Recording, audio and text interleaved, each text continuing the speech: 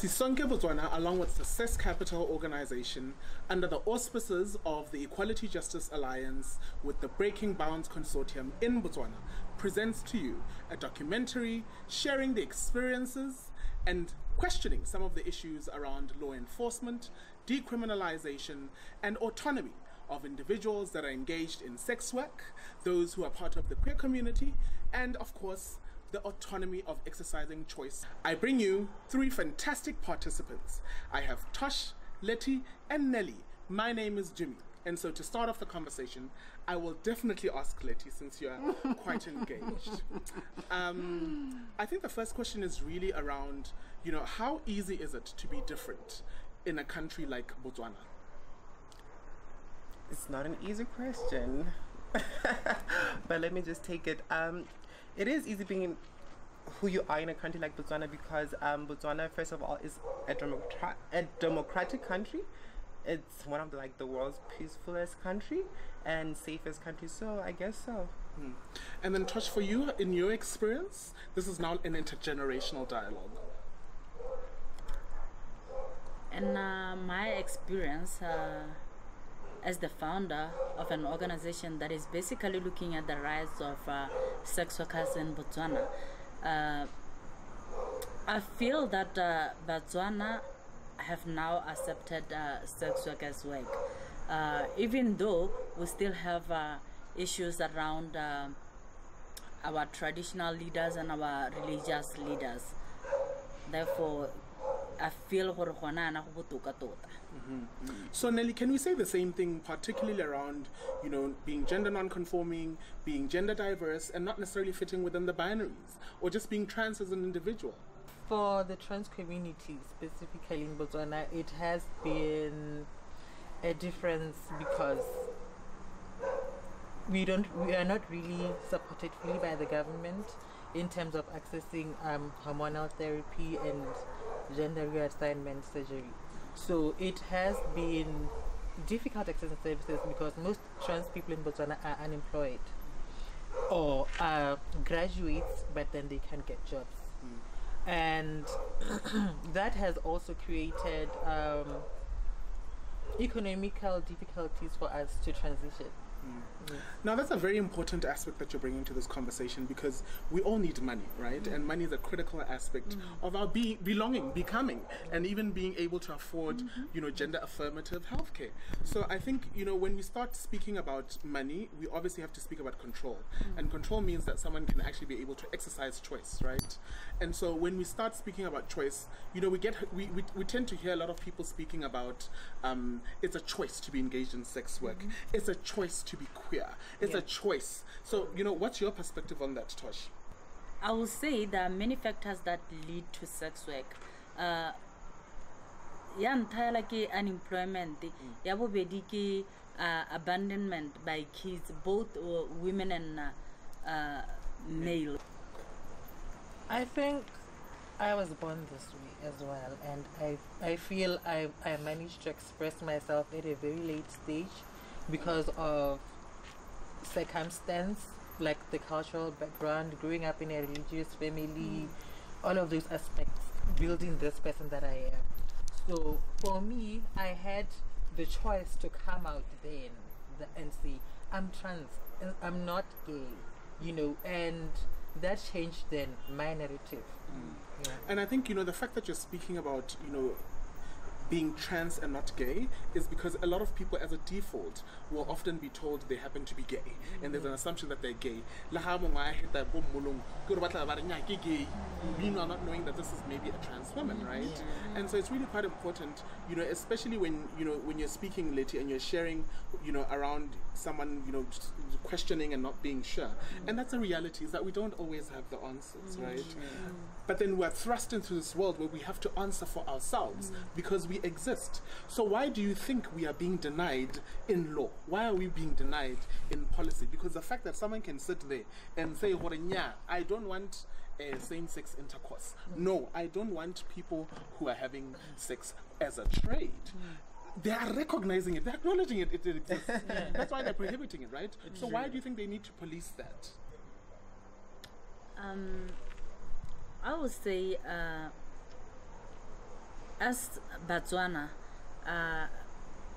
re santse re le mo dinaleng ebile re tshaba kana ke re shy, but hela what I can say ke gore the laws that are prohibiting sex work ke hela gore agree the constitution and some of the penal code. I will talk about the section 155 of the penal code. It says you cannot live from the profits of sex work. Yet not to me, it's just quiet. What I will just say, sex work in itself is not a crime. What is a crime? When you are living out of the profits of sex work, for example, let's say sex work, and where will they find the evidence? You don't just go to court, evidence. Where will they find the evidence? That is why in most cases when sex workers are arrested, they will attach molato to the sex workers, like molato etswana le bo ailing disorder, because tota ha gona la highly any policy ring sex work ke molato. So to me, we still have to review our policies.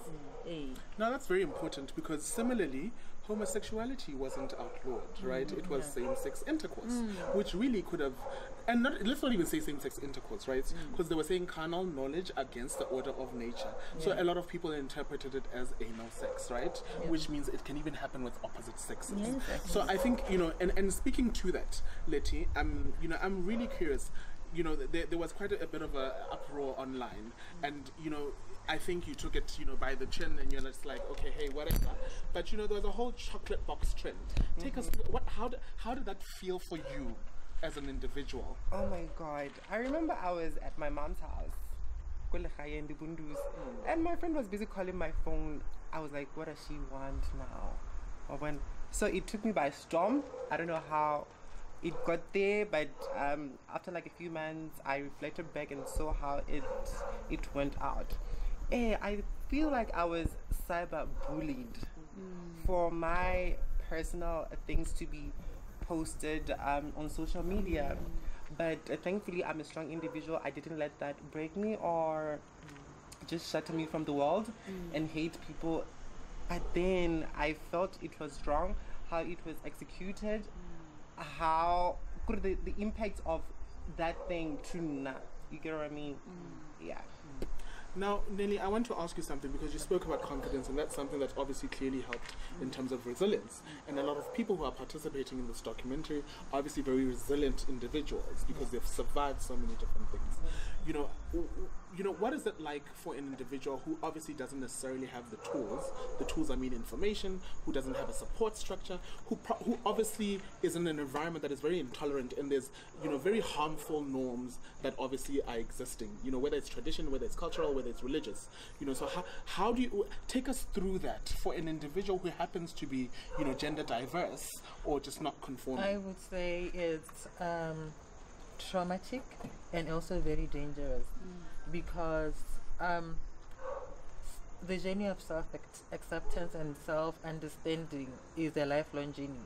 So growing up, I was once attacked at a restaurant somewhere in Gaborone, and for me, leaving that space after that attack by 8 guys in the middle of the night because I had gone out with a friend, for me, after that, I got to the police station, and when I got there, I was told I was attacked. I have to go back to the hospital and report it at the hospital. I got to the hospital, they were saying I was attacked because I was dressed like a girl. And I was like, but I identify as a girl. And in that moment, my friend couldn't even explain it to them because I was hurt, and I didn't feel like that should have been said to me, because everyone expresses themselves the best way they know how to. So I would say it's best that through such documentaries, our government have access to listen to our points and also document our stories the best way. How, if they don't know, then they can come to us and ask us how we'd like to be documented. There's a term that speaks of state-sponsored stigma and discrimination. And it doesn't necessarily mean that it would be explicit in law. It can also mean that it's allowed, right? Yeah. Where law enforcement is violent, where economic participation is violent, right? And you know, we're consistently then going back to these very harmful systemic issues of harmful gender norms, right? You know, there's an issue ya gore batho ba tla reng. And so within this, how do we survive in this perpetual cycle of violence? Tosh? Firstly, Hela, as much as rebata acceptance, so we really don't mind gore ke mang o hale o tshwantseng gore a accept. Self-acceptance is very important. And secondly, we should educate the, like this conversation, or we need to be working closely with the traditional leaders, religious leaders, policy makers, so that where we are coming from, and everything, even the general public, they need our education, because the traditional leaders, the religious leaders are people who have power. For instance, Rona, we have a program whereby we sensitize the leader, both traditionally religious and also the police, because we feel is ignorance kana gore ke batla go dirisa di power ele hela gore gana education ya gore maybe this sex worker is doing sex work because of circumstances. So I want to challenge that, Tosh, because I think, you know, there's so much education, there's so much research work that has been done, there's so many organizations that have been working, but there's still a lot of violence in society. You know, we can speak about the influence of religious leaders at the pulpit, but at the end of the day, not a lot of people go to church, right? We can still speak about the fact that traditional leaders, yes, hold some clout. People don't actually go there, right? So, you know, how should we escape? Now we've heard an organizational perspective, right? But then now let's take it to a community level. How do you then prevent an incident, cyber violence? It's not even, but it's violence, right? Truly speaking, I don't know how to tackle that question, but I think the best answer to that is for Rona as individuals to be true to who we are, to be true to ourselves. Identify as somebody who owns Inyana. The next person. I have to be true to who I am.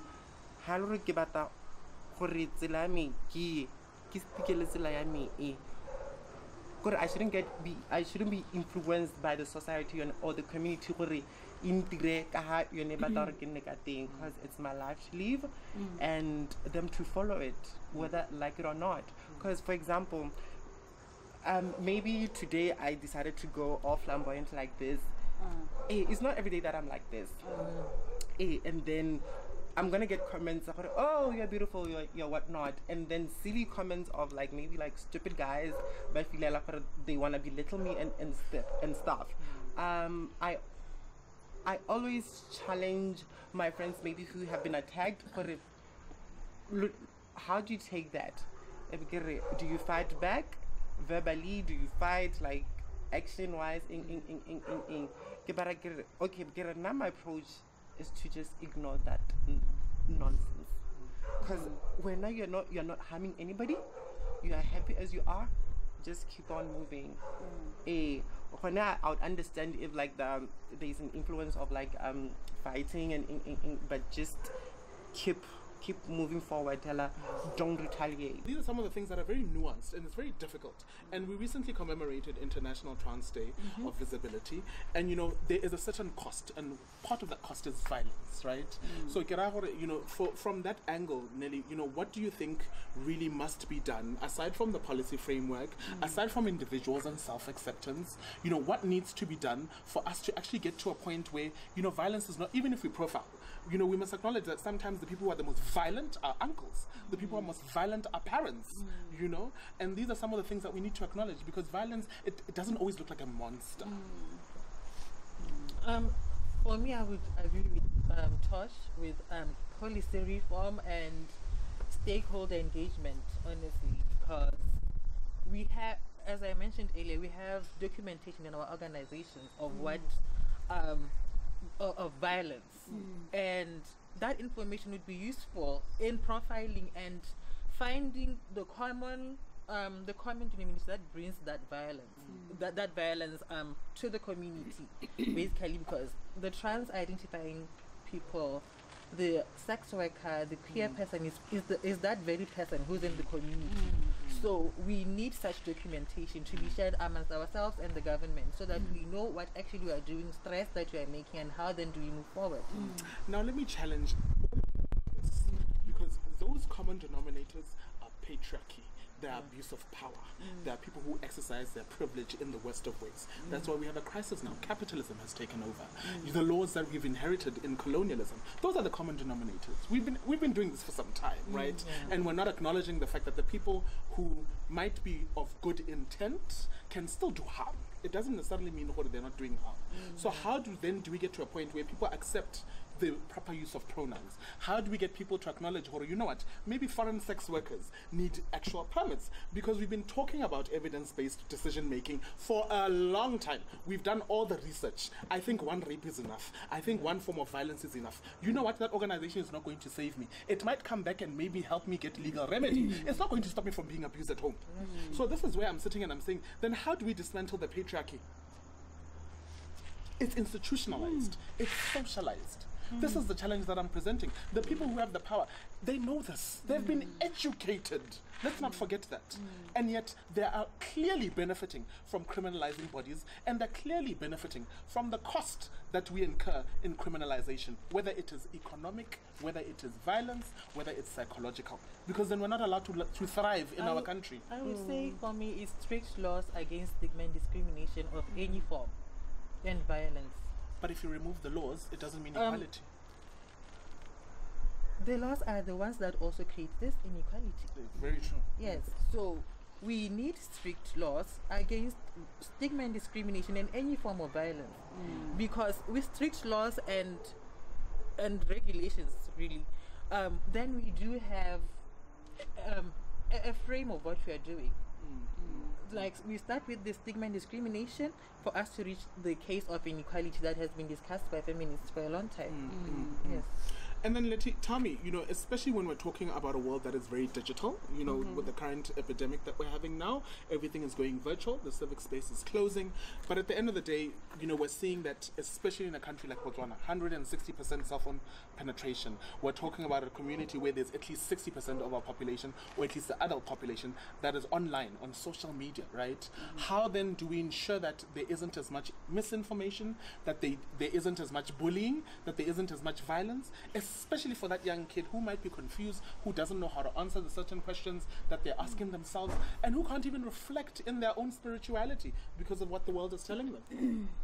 Ooh, that's a difficult one. I feel like a blonde right now.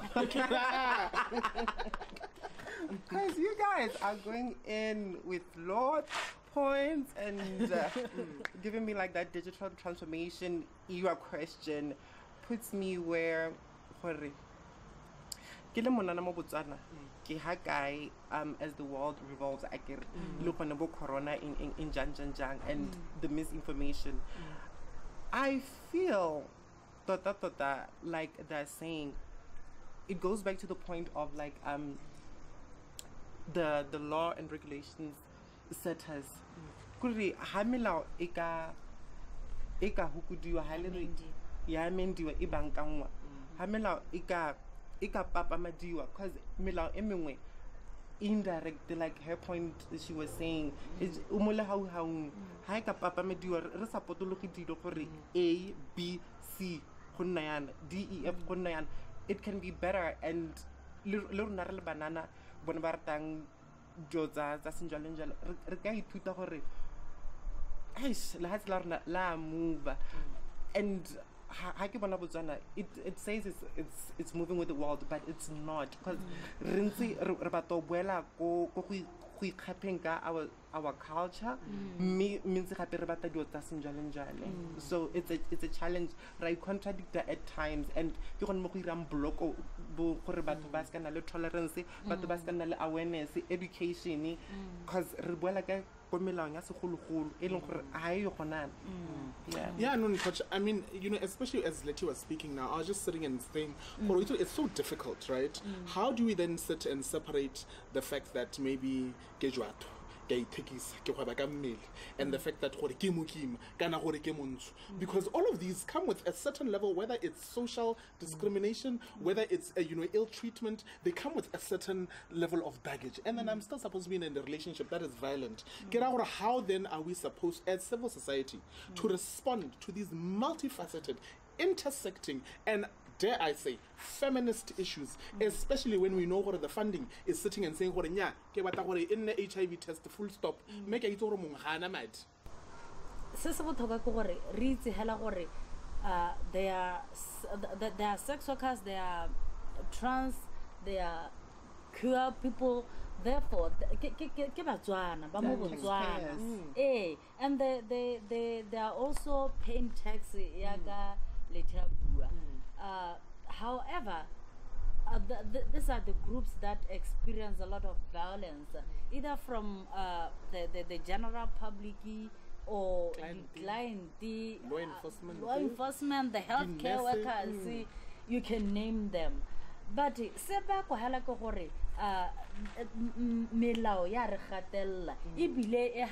next person who claims to be having power,